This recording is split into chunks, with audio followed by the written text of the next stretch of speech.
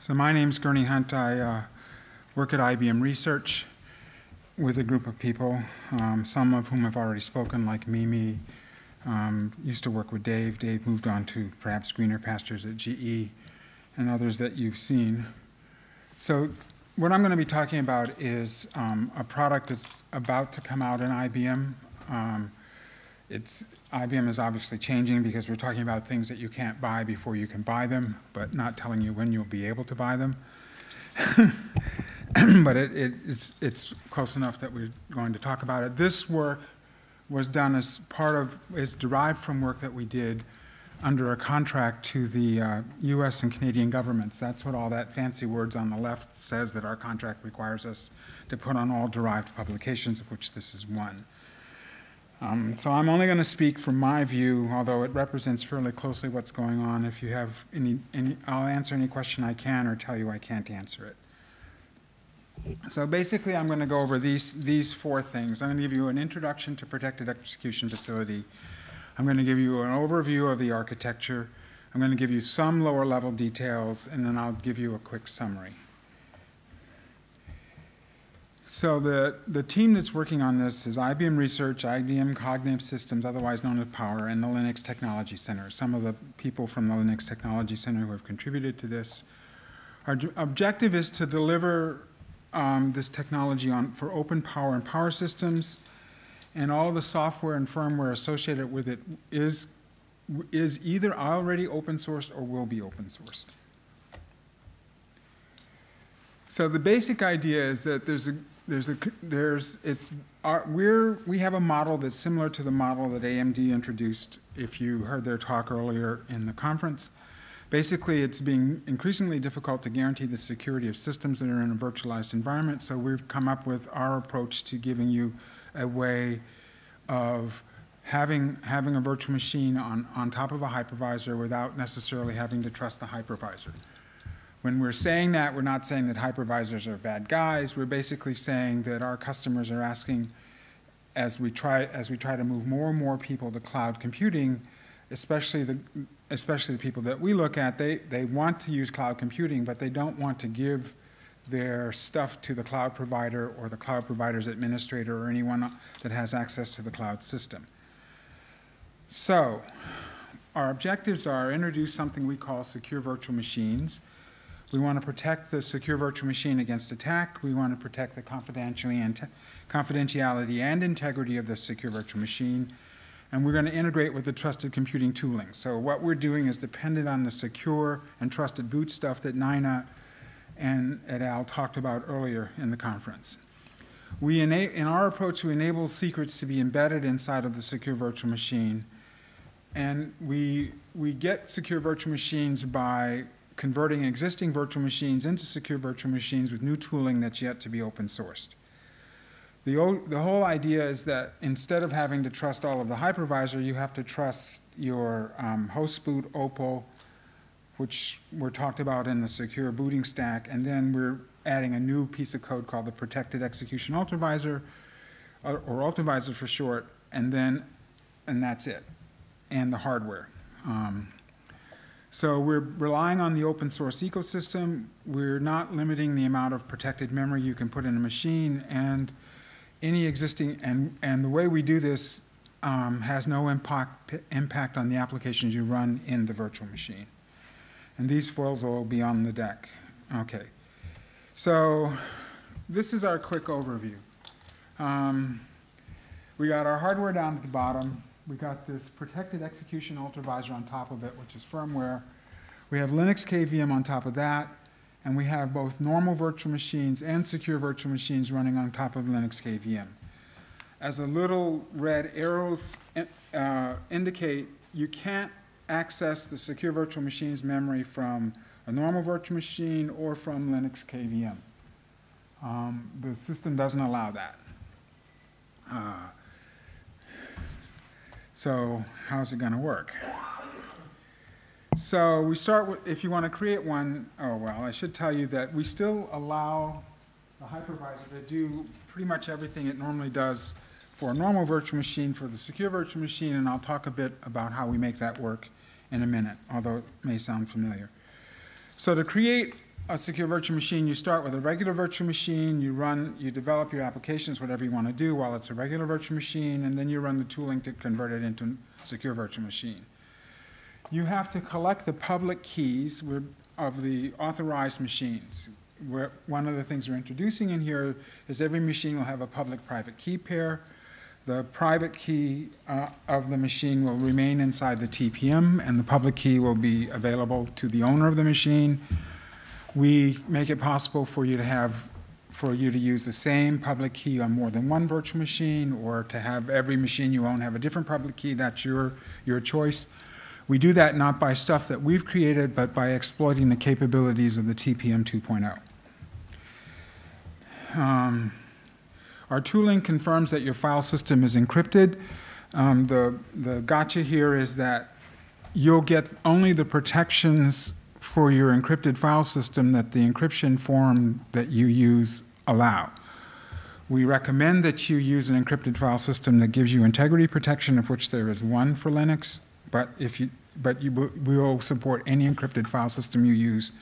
I think in this talk, I probably talk about using DMCrypt, but DMCrypt doesn't have an integrity protection, but there are encrypted file systems that do.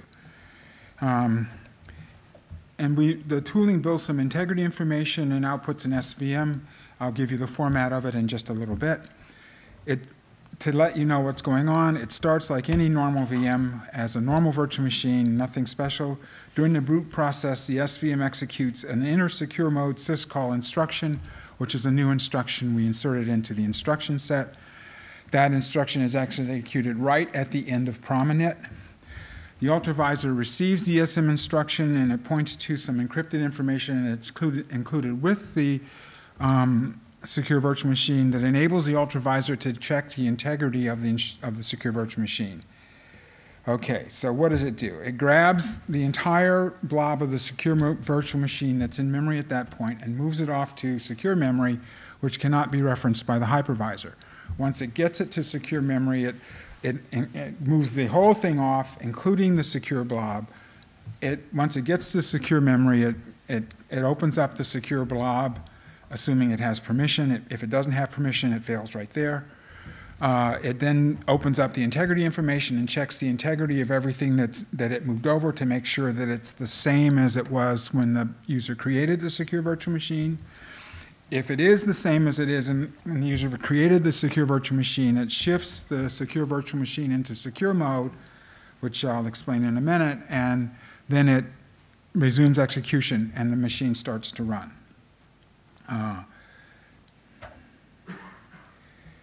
Now, there's an important point that during execution of the secure virtual machine, the ultravisor receives all interrupts from the SVM. It saves the SVM and only reflects information required to process the interrupt. Basically, the ultravisor sits between the secure virtual machine and the hypervisor, and interrupts come into the ultravisor that are intended for the hypervisor, or asynchronous interrupts that would occur while the SVM was running. And what the ultravisor does is it saves off all of the state of the secure virtual machine, which is all the registers, floating point, vector registers, the whole 9 yards, puts them into a structure that's in secure memory, and it puts other state into the register state. If it's an asynchronous interrupt, then reflects the asynchronous interrupt to the hypervisor, in our case Linux KVM, and when the hypervisor is done, it has to call, there's some patches out, so it'll call back and we will restart the secure virtual machine. If the interrupt is because of an H call coming out of the SVM intended for the hypervisor to do some work for it, we do exactly the same thing, except we leave in the registers reflected to the hypervisor all of the state that the hypervisor needs to do its job. Otherwise, it couldn't do its job, and then it comes back. And then we take this stuff out. Now, we'll get into that. We're going to go now at a slightly lower level and give in more details of that architecture. Okay, so the base principles are the following. Previously in Power, we had hypervisor mode, supervisor mode, and problem state. Now we have ultravisor mode, hypervisor mode, supervisor mode, and problem state. Ultravisor is at the bottom because it owns the machine. So it's the highest privilege mode in the machine at this point. So this allows us to do these things. We're saying that we're minimizing the trusted the trusted base because you only have to trust the stuff below the hypervisor. And with the TPM and stuff, you can find out that this is in fact actually running our stuff and it's a machine and all this other stuff if you're doing all the remote attestation and you're concerned and you're on a remote cloud provider. We introduced this notion of secure memory, which is only accessible by secure virtual machines and the Ultravisor. The other way to say it is there's a new bit in the MSR, the machine status register, that says you're in secure mode, and you can only reference something that's in secure memory if that bit is on, and the only thing that can turn that bit on is the Ultravisor. So for those of you who are really into hardware architectures, you realize that the machine therefore has to boot in secure mode, with secure mode turned on. So it comes into host boot in Opal, if you're familiar with our stack, with secure mode on, and at the correct point, Opal loads the Ultravisor, and when the Ultravisor goes back to Opal, the secure mode bit is off, and then Opal starts the booting of the guest kernel, just to put it in perspective from what you saw about the secure boot on power. We introduce Ultravisor mode, and we enable secure virtual machines. Here's our overview, and we'll work through this we'll work through this in a couple of more slides in a little bit more detail. As I told you at the bottom, we're relying on this TPM where we embed our private key. Wherever we get our RAM from, we have the CPU with protected execution facility modifications. We have attached the secure memory associated with those modifications. We have normal memory that anybody in the CPU can read, including things running in secure mode. We have new firmware we call the Protected Execution Ultravisor. We run Linux KVM hypervisor, and on top of that we have virtual machines, either secure virtual machines or normal virtual machines. They both come from whatever storage the system has, and we give you, we create a new tool there where you give the public key so you can convert a machine from one to the other. Protected Execution Facility refers to the changes made to our OpenPower architecture, and in particular, each machine has a public-private key pair. Protected Execution Ultravisor refers to the open source firmware that will be open source that's not open source yet. You know, I said all of this, so we won't say it again. All right, so starting from the bottom up. The private key remains in the TPM. Actually, you know, there's a function of the TPM, for those who are familiar, where you can say, give me a public-private key pair, keep the private key and give me the public. That's what we use. So the TPM generates the key. The Ultravisor does not, for those of you who are familiar with the kernel, the TPM device driver remains in Linux KVM. And so therefore, we're going to have a TSS inside of the Ultravisor so that we can appropriately share the device driver with the VMs that are running up above. However, again, exploiting the trusted computing base, we can set up a secure channel to the TPM because we have a shared secret, and we can therefore talk through Linux KVM to the TPM to do the work that we need to do as the Ultravisor. So the only thing that you can get is a denial of service attack. You can't get a loss of secrets because the information we're passing back and forth will be properly encrypted. The hardware separates the memory into normal memory and secure memory, and after boot, only SVMs and the Ultravisors run in secure memory or can reference secure memory. When ESM call is received, if the calling SVM has not been modified, and the Ultravisor will transition it into secure mode. So what's going on with the hypervisor is we're slightly more privileged. It has to be para-virtualized to run with the Ultravisor. In our research project, we built a version of this architecture where the hypervisor did not have to know that the Ultravisor was there. In other words, we virtualized the hypervisor. We did that just for, why not? We had a small team. It made it easy to do. We didn't have to have hypervisor skills. We got it up and running. We could run virtual machines. And the performance would kick us out of the market because it was really bad. I won't give you the numbers unless you really need to know them. We tried it. We did it. We know how to do it. The performance sucks mud.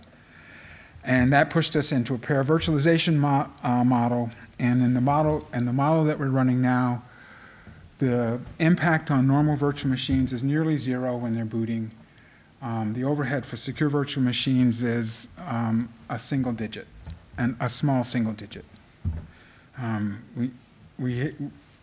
By our projections, we're still working to get the final numbers on the actual hardware. So, so if the hypervisor needs to update the partition scope page table, it will have to ask the ultravisor. And if it's running an SVM, it will have to ask the ultravisor to complete the return. If it wants to go back to an SVM, and we're going to update HMM to help manage the secure memory. I think those patches are already pushed out. At the VM level, they run on the same hardware, and we use Grub. We built a prototype using PettyBoot, figured out how to use Grub, so we set PettyBoot aside for now. SVMs and VMs both get services from the hypervisor, as I indicated earlier. The ultravisor sanitizes everything that goes from the secure virtual machine to the hypervisor. An SVM can share unprotected memory with the hypervisor. It has to. If you couldn't have what we call normal memory in a secure virtual machine, the secure virtual machine wouldn't be able to communicate with anybody, because whenever the hypervisor can look at the secure virtual machine's memory, it only sees it encrypted. So you're sending a packet off to some other remote system, it's been encrypted by the ultravisor, and you don't have the key, so the remote system can't do it. So that says that we, in order to do I/O and things into and out of the ultravisor, you've got to do bounce buffering. And you have to bounce buffer through memory that the hypervisor and its subsystem can reference. We do not point the hypervisor at memory in the secure memory because it can't reference it. When I say it can't reference it, I'll be blunt. The hardware will not allow it. We went through every single subsystem in the power chip, and we looked at them and we analyzed them deeply to determine whether or not they could be made secure by our definition of secure. And every subsystem that we couldn't make secure in the first round cannot reference secure memory. If it tries, you'll get a machine fault. Okay?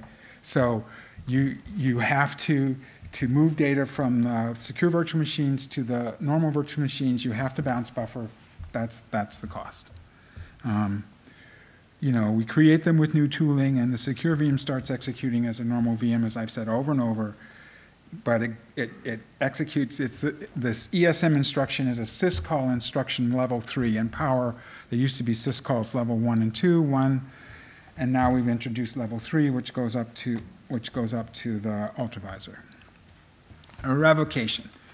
I talked about this at LSS in Vancouver, but I didn't talk about revocation, but it came up in the question, so I'll just talk about it briefly now. Revocation means disabling an SVM from executing on a machine where it was previously authorized. For all intents and purposes, the SVM is encrypted. I'll get to the format in a minute. Just think of it as an encrypted blob. And obviously not completely encrypted, otherwise it couldn't start as a normal virtual machine, but think of it that way for now. In the case where the SVM is multiply authorized to say, I told you had to have all the public keys. So I can take and build this SVM object, and I can embed stuff in this encrypted blob inside of it, and I can embed keys for more than one machine, so that when the SVM starts up, the ultravisor has to look in that list, and it's fairly quick to say, well, which one of these am I supposed to be able to decrypt?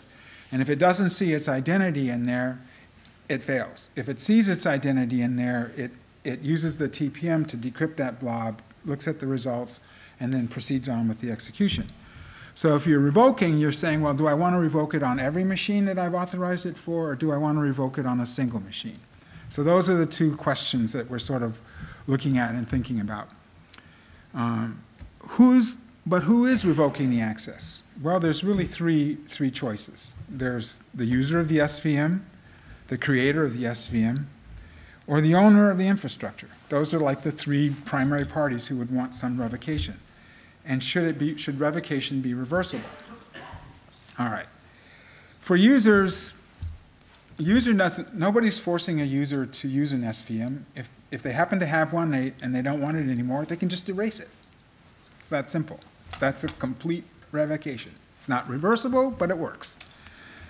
The creator of the SVM, we have a model that exists today in software called the license server model that gives the creator of the SVM the ability to grant and remove licenses on an SVM, and to even have a revocable. If I revoke your license because you didn't pay me my fee and you pay the fee, then I can reinstate it.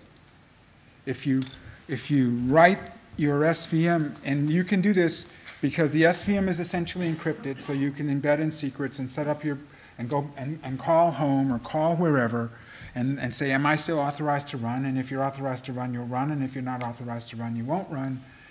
And we have integrity protection on our stuff, so if somebody starts twiddling bits trying to break it, it won't run anyway. So that revocation is handled. What's not handled gracefully, and what we've done, is enabling the infrastructure owner to decide, I don't want that SVM to run, because he can kill it, but he kills them all because he changes his public-private key set, and that gets rid of all of them. We realize that's fairly heavy-handed, so we're looking at various alternatives, all of which will involve some form of a revocation list, and therefore will probably not be reversible, depending on which way we go. If you have comments or questions on that, we can talk about it later. Limits. In the first release, will not support suspend and resume in migration. That's to make it easier to get the first release out. And we'll also not support overcommit of SVM memory in the first release. Our architecture and our design allows the hypervisor to page SVM memory. We're just deferring that till we get it running. Then we'll put that in. And we will not in the first release support dedicated devices to SVMs. That's because in the time frame in which we had to design the hardware, we couldn't figure out how to make it work well, so we said, nope. So you can't dedicate a device to a virtual machine. What can you do? You can do all the virtual I/O you want to. We have the VirtIO subsystem for virtual machines. It works well, and we're modifying it to the bounce buffering, so that's a modification to the kernel, and all the VirtIO devices will be supported. Okay. We understand that that's a limitation that may not be acceptable to some customers, and in future releases, those are things that we will consider and address. It does not support transaction memory currently. So an application, if it uses transaction memory and it runs in an SVM, it will crash. All right. A few more lower level details. All right. Here's our contents of the ESM blob. In this case, I've illustrated this particular one is encrypted for 3 different machines, A, B, and C. And there's the symmetric key that decrypts this blue thing wrapped under, that's been encrypted with the public key of each of those machines. The verification information contains integrity information for the kernel, the initram FS, and RTAS. It may contain some symmetric key blobs, and it does contain the passphrase for the encrypted file system. Remember I said that your main disk is encrypted. Our tooling makes sure you've encrypted it one way. If you haven't encrypted it, we'll encrypt it with whatever we decide is the default encryption method and stick the passphrase in there. This passphrase is stuck in this blob and is inside of the ultravisor net. One of the mods we have to make to the kernel is you've got to use an ultracall to get the passphrase so that you can mount your disk and see the contents. Otherwise, you can do whatever you want with it, but it'll all be encrypted. So since it's locked up in here, you can't, this came up in the KVM forum, which is concurrent with this one, you can't as KVM play around with the SVM and then emulate it, because as KVM you won't be running in secure mode, and you won't be able to get the passphrase for the disk out of this blob that's associated with the secure virtual machine. So how do we boot? This picture refers to booting booting a virtual machine on top of Linux KVM. Sloth is not part of our design. It's what people normally use. Oh, wait. Yes. So what happens is software eventually passes control to grub, which is in the prep partition. It is not encrypted. That's why we can start unencrypted. It goes and it goes and eventually it does, okay, which one of these kernels do I want to boot? It does its thing. You could in an SVM have multiple kernels that you wanted to boot. You don't have to have just one. You know, we sort of, when we had design choices, we erred on the side of flexibility in this case. So you could have just one, you could have more than one. In any case, they'll all be Z images. Grub boots a Z image just fine, so you'll get your grub menu, you'll have your default. If you want to, you'll have however much time you've allowed yourself to switch to a different one if you want to. Inside of that Z image is the blob, so you start booting that, and that gives you a /boot file system, which is unencrypted, but we have some integrity information on the things that we need to know about that we'll check. And then you have the real root file system, which is encrypted, and I've explained how we, what we do there. So we start as a normal virtual machine. At the end of Prominet, we say, switch me to secure mode. You get copied into secure memory. We search for the properly wrapped symmetric key. After we copy you into secure memory, if it's not found, execution fails. If it's found, we decrypt the verification information. If decryption fails, verification fails. Using the verification information to confirm the integrity information of the kernel, the initramfs, and the RTES information. When that is successful, if the integrity means if the bits have not been modified, then we pass control to the SVM in secure mode, and the pass phase is available through the ultra call. The ESM ultra call is the only one you can make from a normal virtual machine. It makes it easier. And we have some ultra calls for the hypervisor, and we check to make sure that if you're coming into the ultravisor, you're coming in from the right location. All right, so we're going to make this open source. So we've already, in each case, I'm walking through the things that we think we're going to have to change in order to make this work. We had to change Prominet around so that this notion of letting you run through Prominet unencrypted works as long as Prominet doesn't make changes that would cause the integrity verification to fail. Originally it did. These patches changed that, so it doesn't do that any longer. So we can do that. There's a wrapper.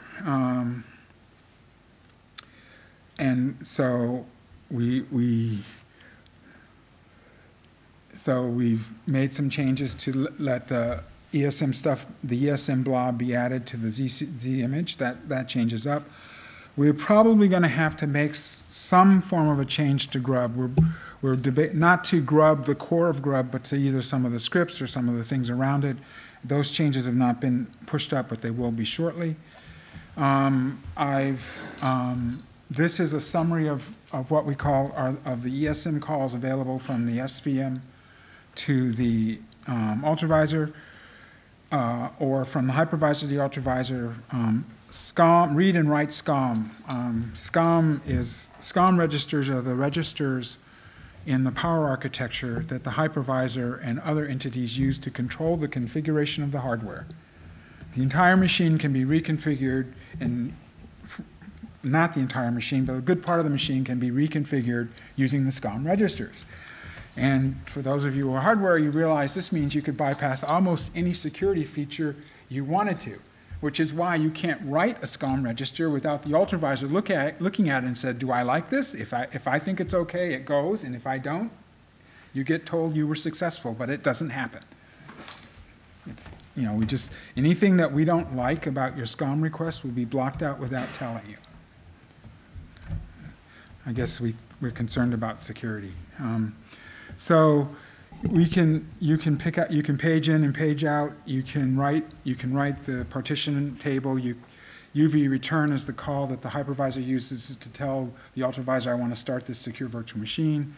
We We were originally going to not let the hypervisor know that a machine was a secure virtual machine or not. We decided to change that since we didn't think it could really hurt it, so we make it explicit. Registering and unregistering memory slots is about getting and sharing memory. You can terminate a SVM terminate, I think is coming out of the SVM. Share and unshare, oh, sorry. Well, we've got, in Power we have something called VPA, and a couple of other things that we have to share with the hypervisor. The shared pages is the share page and unshared page. The memory slots are the other things. And we have the ESM. We also have some things so that secure virtual machines can share memory across from each other, but they're not on this list right now. For KVM, there's some special H calls we needed. We needed start it, finish it, terminate it, page in, page out. And then TPM-COM is just, we need to add this H call so the ultravisor will reflect TPM-COM to the hypervisor when it needs to talk to the TPM, and the response will come back to the ultravisor. The ultravisor reflects it to the hypervisor as if it's coming from the SVM, but it's really the ultravisor that's doing it. We have to modify HMM because we want to use HMM. We don't write a bunch of code. We're trying to exploit much of what of Linux is out there right now. So we've got a proposed set there that will allow HMM to manage moving memory between things between secure and insecure. Of course, the ultravisor will get in and encrypt or decrypt as necessary as those things happen. Oh, I got VirtIO here. We have a set of initial patches out for VirtIO. This is a set that was designed, but we're debating a simpler set of patches for VirtIO that rely on the DMA ops and the DMA ops structure that's in the VirtIO that might be simpler than the ones that are out there.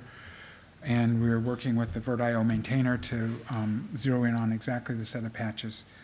The sorts of things that we've been modifying and looking at modifying are similar to the things that AMB's been looking at modifying. And then we have a set of changes out for VPA, which is a power-specific thing. Let's see. Now, just to get a little more into the hardware, this gives you the point. This is what we changed at a high level. We added an address bit that indicates the memory is secure or not secure. It's a high-order address bit. Much higher than any machines that we have will exist for a while. We added an MSRS bit that indicates the process is running secure. We added, because we have that, we now have, these are your, what state you're in if you're in secure mode. These are what state you're in if you're not secure. And we have one that's reserved for future capabilities that we're looking at. We added a bunch of new registers like SMF-CTRL, which tells the system whether SMF is enabled. The hardware is designed so it comes up with SMF enabled. If SMF gets disabled, it cannot be re-enabled without rebooting the machine. Once it's turned off, it's off for the duration. We added a bunch of ultravisor-specific registers, URMOR, USRR 0 and 1, USPRG 0 and 1, which are similar to the special registers that we make available for hypervisors on Power. We added a new instruction, URFID, which the ultravisor can use, which allows it to return to something and flip on the S bit, a convenient feature. And, okay. So, and these other things that I mentioned earlier, all the hypercalls go to the ultravisor, all the interrupts go to the ultravisor when you're in secure mode, and we reflect stuff to the hypervisor. So here's our quick summary. We protect you from the hypervisor, other software system admins. The security domain is the VM at rest, in transit, or executing. We don't change the applications that run in the SVM. We have some new kconfig operations. KVM must be paravirtualized. Those patches are being put together. Secure memory has integrity and confidentiality protection. You can embed secrets. We're limited by the available memory, and it all will be open source. There's a bunch of links to papers and things that are related to this, and do you have any questions? Questions? What? Reference slide. Okay, so one of the things that that we have in SGX is the ability for enclave to prove that it runs inside secure enclave and not inside emulated environment. Is there such thing in this system? Well, so that if you have an enclave running on a cloud, I know what you're talking about. Basically, what we're going to do is be exploiting the TPM for that, so that you can know that you're actually talking to a system that has a real TPM that was on an IBM platform, and then you can use that. You can use the remote attestation for that feature. Right. It's similar to the attestation that you have in the enclave, because what you've done is you've put in an attestation capability so that the enclave can attest to the user. Right. We're just going to exploit the attestation from the TPM. Yeah, you can. It's actually equivalent to a hardware chip in a way. Yeah. Yeah. So we're just exploiting the attestation in the TPM. Questions? You're saying that everything will be open source. Does it mean Ultravisor also? Does it mean what? Ultravisor also? Ultravisor will be open source. Okay, great. Could you please, Mikola Mandra, NCR, could you please tell if there are any key differences from ARM monitor for Ultravisor? From what? ARM monitor. ARM monitor. Yes. I'm not that familiar with ARM monitor, so right. Let's take that question offline.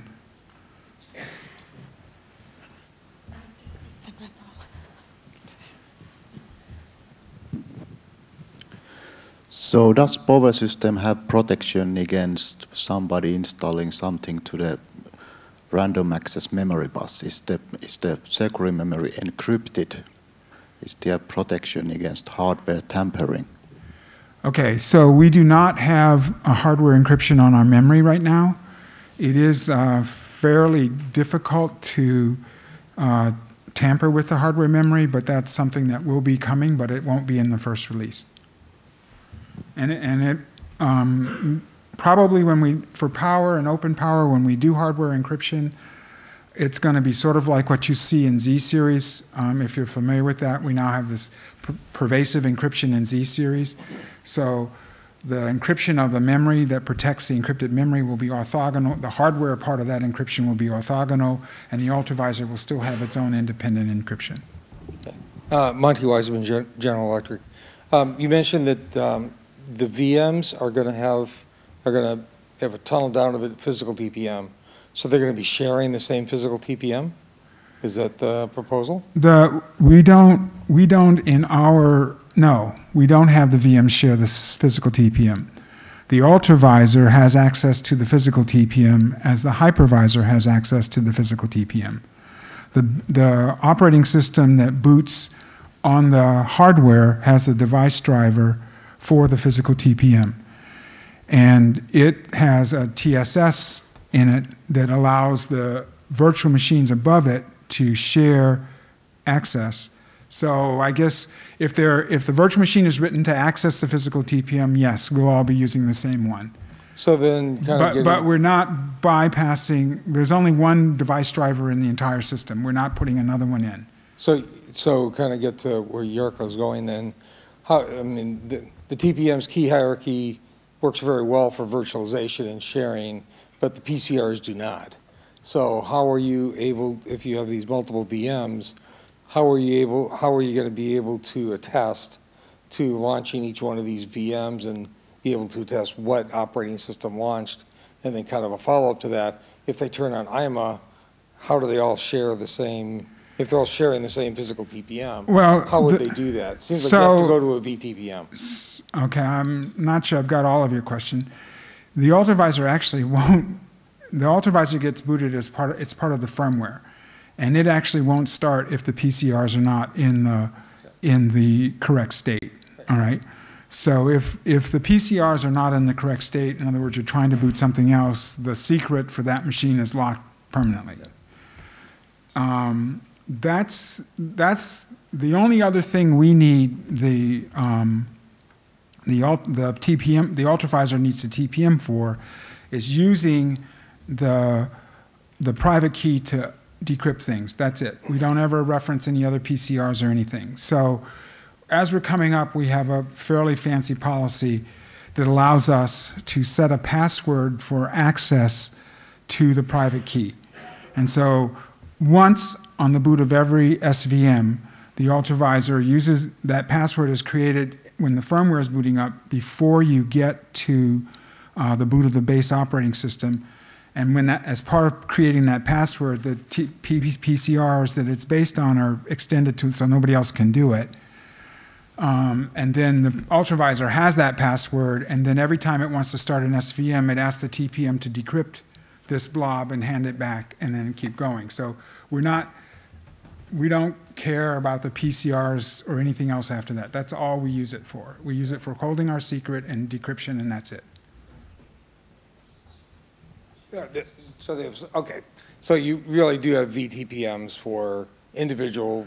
Yeah, Okay, the VTPM is up in KVM. We don't. Oh, I see. Okay, We're not taking that away. We're not using the VTPM. So each we're not. VM has its own VTPM. Every and that VM, VTPM including is SVMs, anchored would have down their at own visual. VTPM. Okay. Exactly. But I think that probably addresses Jarkko's question as well. Okay. But I think we have to, if there are more questions, maybe there is a break right now, so you can come talk to speaker. So let's thank the speaker.